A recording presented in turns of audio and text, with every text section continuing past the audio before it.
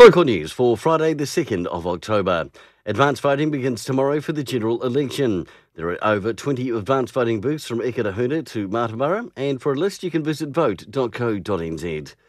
Wairarapa housing stock has dropped by a third, but new listings are up in the region 12.1%.